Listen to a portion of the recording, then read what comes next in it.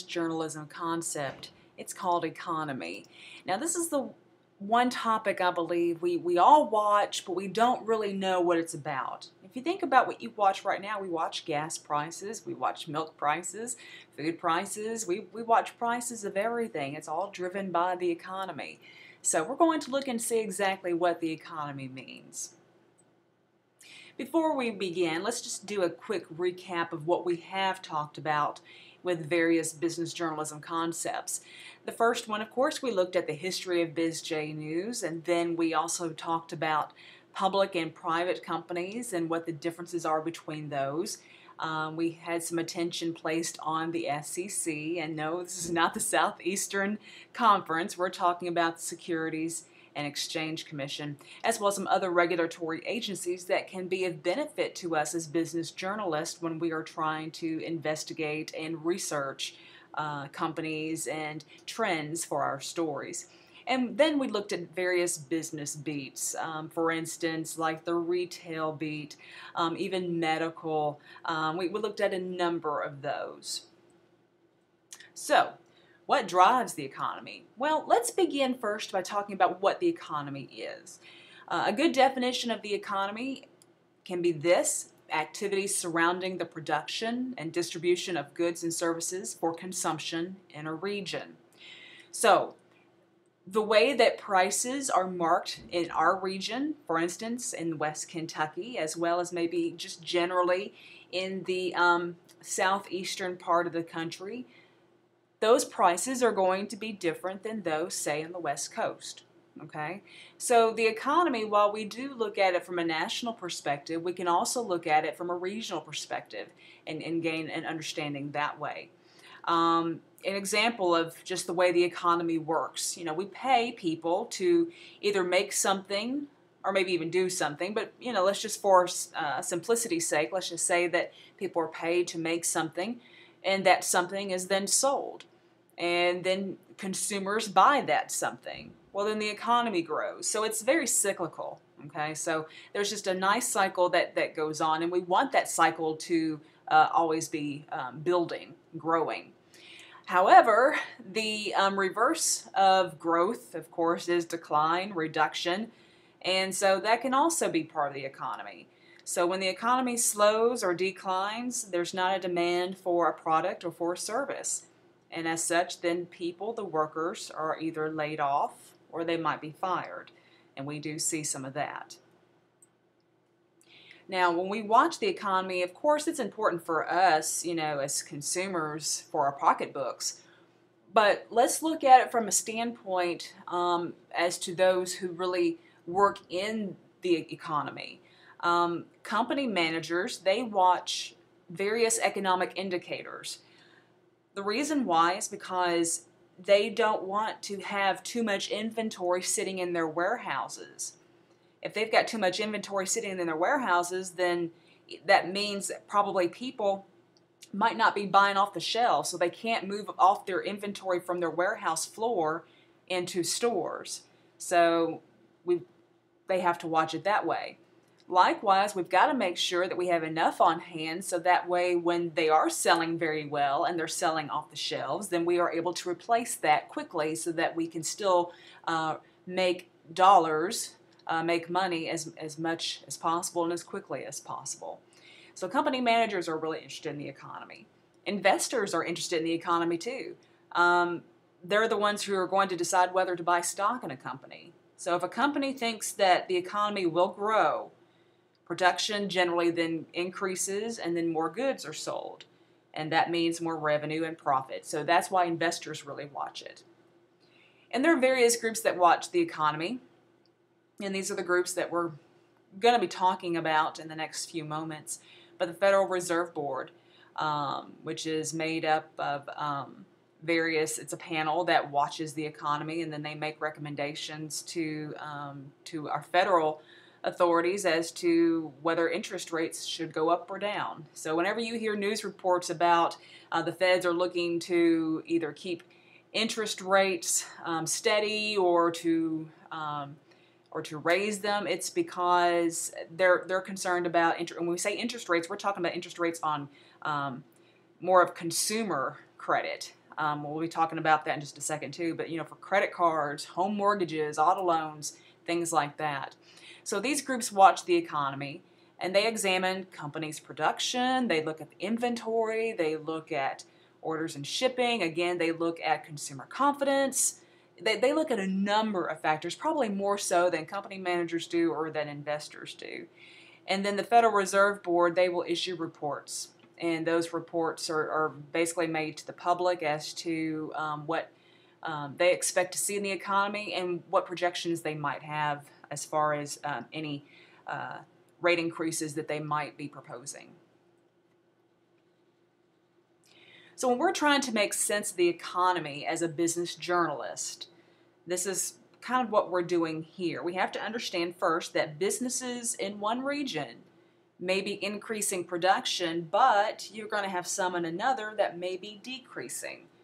And that's why it helps to just watch, in a lot of ways, what local businesses are doing. So they're going to be somewhat the barometer as to what might be going on in other places or even nationally. So spotting trends is very key in this. The example here I have that the 2008-2009 recession, many of you probably either knew that with your parents, maybe you might have experienced some conversations in the house, or those of you who have been on your own or you do raise a family, then you might recall this recession. And some of you might have parents or might know people who are now pulling themselves out of it. But the recession at the time was caused, we had rising credit card debt, increase in home loans, and we had a decline then in the housing market. So we had all this going on, and then all of a sudden it just bottomed out is what happened. So we as reporters need to gauge different parts of the economy, and we look at various economic barometers in doing so, and that's what we're going to be talking about here. So when you hear the term economic barometers, it's referring to these different classifications, these different factors. Inflation, unemployment rate, which many of you have heard of, productivity, consumer credit, which I mentioned earlier, auto and home sales, I've also mentioned that, international trade, which we generally, unless you are maybe a national business journalism reporter, you might not look too much at that. But again, if something has happened internationally, it could affect things back at home. And then consumer confidence. So let's just briefly examine each one of these factors. So inflation. If you've taken an economics course, you probably recognize this term. So we're just talking about price levels of goods and services. If inflation is on the rise, then the cost of goods and services for us consumers, it's going to go up. So if inflation rises, then that's not a good thing for us. So let's apply this if we wanted to do a story on inflation. Grocery stores, again, a good example. Even maybe convenience stores that offer fuel. So, we look at those and we are trying to, again, determine the impact that it has on consumers. Remember, we're writing for the readers. So readers want to know, how's this going to impact them? How will it affect them? Okay? So you're going to use numbers, of course, but we also want to find consumers who have been affected by inflation. Those will make good stories. People want to relate to somebody else's story. Okay. Unemployment rate. Basically, this is just a percentage of the labor force that does not have a job, but is looking for work. So this is not everybody who just doesn't have a job, because some people don't work. They don't have to work, or maybe they choose to stay at home. But so when we say unemployment rate, we're only talking about those who don't have a job but are looking for work. Well, how is that determined? Well, they file a claim basically through the unemployment office, and that's collected. All the different stats are collected for the country and for each state by the Bureau of Labor Statistics, and so each state has pretty much a similar office like that. These reports come out the first Friday of the month. So we've already had, today is, well, rather than putting a date on this, because I don't know when you might listen to this recording, but the first Friday in March, for instance, the unemployment rate report came out. And unemployment is steadily declining, basically. So the stories here that we normally do, of course, we're always waiting for those reports, so those are very helpful to us. So we want to look at our rates, say for West Kentucky, and we want to see if we're doing better or worse than the rest of the country. Okay, it does not necessarily mean that if we're doing better than the rest of the country might be suffering. That's not really what we're seeing, but we're wanting to see if we are still part of a trend. Really, we're hoping to see if the country is doing better, that we're doing better too. That's really what we're wanting to see. Productivity. This measures how the workforce is producing goods, and this can be thought of in a lot of ways as a mathematical equation. So really, output over input, the goods and services produced or offered over the number of worker hours. So, we want to be able to keep, in other words, we're wanting to keep the bottom line down so that way our profit bottom line can go up. That's really what productivity is. So the higher the productivity level, then the more efficient companies are in producing goods while holding down cost. Okay, so that's what we talk about when we're saying productivity. Holding down all the cost associated with making that product, as well as other related and associated cost. And then hopefully our productivity level is high to where we are selling a good number of goods, or we're getting our services out. Consumer credit. This is where the Federal Reserve Board really tracks consumer credit, and they also issue monthly reports. So here's what they're looking at. They do look at credit card usage. So if they are seeing a trend that consumers are using their credit cards more and more to make purchases, when you're relying on credit cards, that usually means one thing, that you have a cash flow problem in your household budget. So if you are relying on credit cards to either make purchases or make ends meet, then that means you have a cash flow issue. And what does that translate to? Well, then you're probably going to have some difficulty in paying off those bills later. And when that happens, that does hurt the economy. But like I said, this is more about a trend. This trend did pretty much occur during the 2008-2009 recession. We saw more reliance on credit cards. As a result, we saw more and more people who were not able to make their payments. And it really hurt the economy around that time. I have here on this third bullet, even though we have not gone through all of the economic barometers yet, but just know that each of these barometers can help create good stories about the economy. But whatever numbers you use, you've got to make sure you explain to the reader what these numbers mean and explain to them some of the terminology. Not all readers are going to understand exactly what, say, for instance, productivity is or what consumer credit is. So you might have to explain it a little bit to them. And then you put a face to those numbers. You actually go out and do interviews with people who might be having, for instance, trouble paying off their credit card bills. That way, let's put a story, let's put some real life into these numbers, and that's what we're doing when we are doing business journalism stories. Consumer spending. When we say consumer spending, we're talking about auto and home sales. Now, these are the two of the biggest items tracked. Yes, there are other sales and other loans that are issued for other big purchases, but home and auto are the biggest ones because these two are influenced heavily by interest rates. So, individual automakers, and there's also a Federal Bureau of Economic Analysis. Both of these release sales stats for cars and trucks at the end of every month. So they report how many they sold. And then the Bureau of the Census tracks new home sales, and they make those reports monthly. Okay. Vehicles generally are considered discretionary purchases. In other words, it's one of those you really don't have to have one. There are other ways of getting around for the most part, but they are discretionary purchases.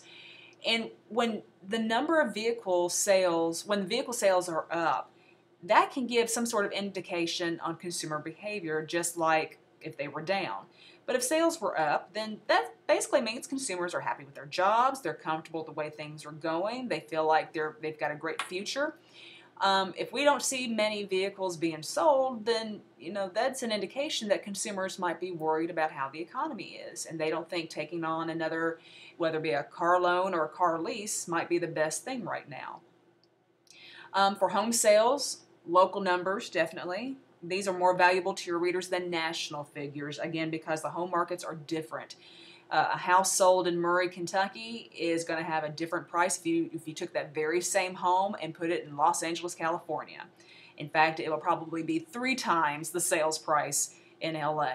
So you've got to really just look at mostly just local numbers or regional numbers, but don't ever really try to compare a home sale in your local community to one across the country. It just will not work.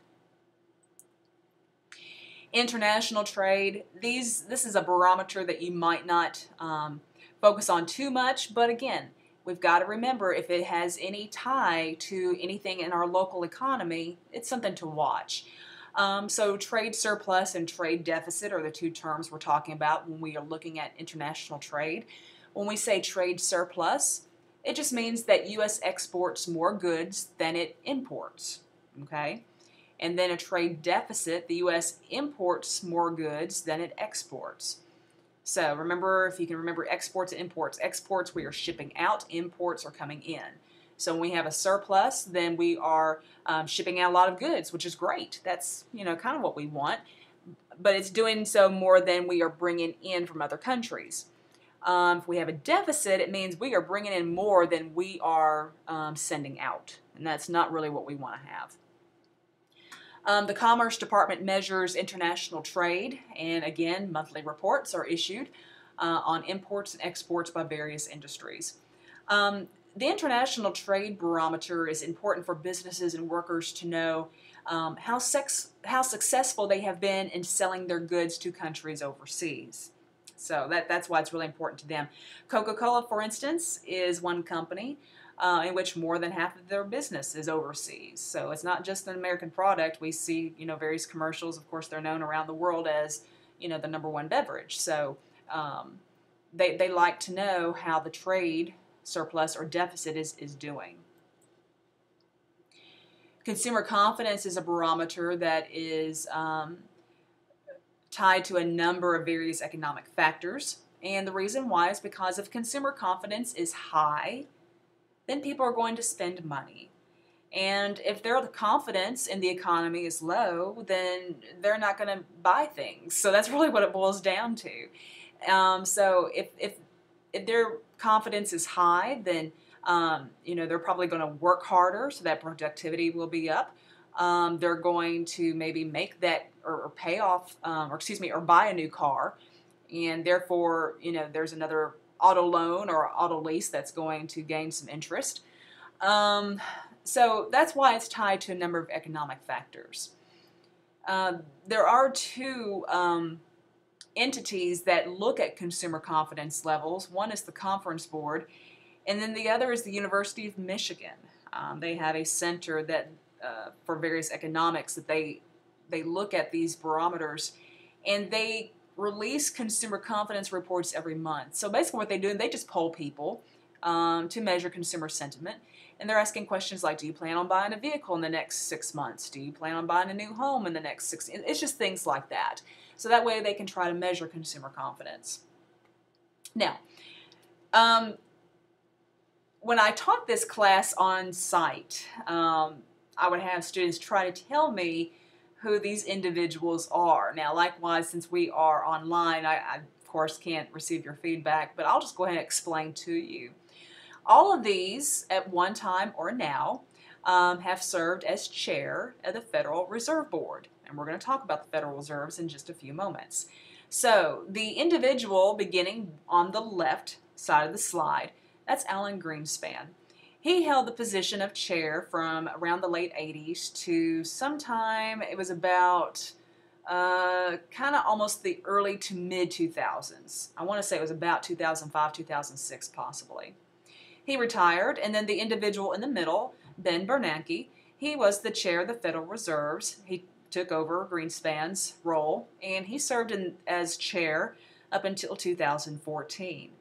And then the individual on the right is Janet Yellen. She is now the chair of the Federal Reserve Board, and she is the first female chair of the Federal Reserve Board. So she and a panel, they look at all the various economic barometers, and they make reports as to what they feel the economy is going to do. They look at a number of economic forecasts. It's a lot of data crunching, a lot of data analysis, a lot of watching the economy. So there's a lot taken into consideration before various reports are made as to what they plan to do with the interest rates. But they are very powerful people. In fact, I would venture to say that the chair of the Federal Reserve is probably the most powerful person in the nation next to the president. The chair of the Fed steers the economy.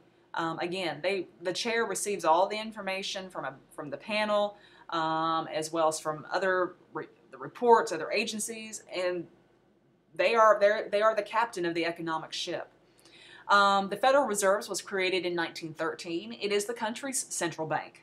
Okay, the Federal Reserve is made up of 7 members, known as the Board of Governors. Each of the members is appointed by the president, so this is a federal appointment. And their appointment must be confirmed by Congress, and each of the members serve a 14-year term. The primary responsibility of the Federal Reserve is to set the country's monetary policy, and it's all designed to stimulate economic growth without causing too much inflation. Okay? Inflation is always going to be there, but we don't want it to rise enough to where it's going to cause Americans and businesses to suffer. So, the Federal Reserve controls the economy's money flow and the available credit as well. Then you have the Federal Open Market Committee. All right. Now, the committee is made up of the Fed board, so you have the 7 individuals, and then you have other members, about 5 of them, and each of those serves as president of a regional Federal Reserve bank.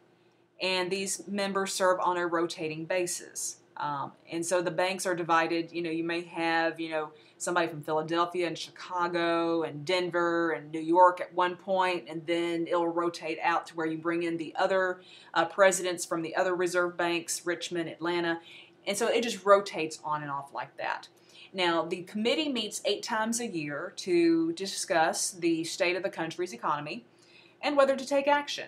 So if economic growth is slowing, then it might lower interest rates, so that way it gives Americans some confidence in that they can still make monthly payments on whatever, maybe their credit cards or auto loans or home loans, etc. And then also these lower interest rates are good for banks to use and lending institutions to use to promote to hopefully their customers as well as attract new customers. All designed to stimulate spending. If we can get people to spend money, then it helps with the economic growth.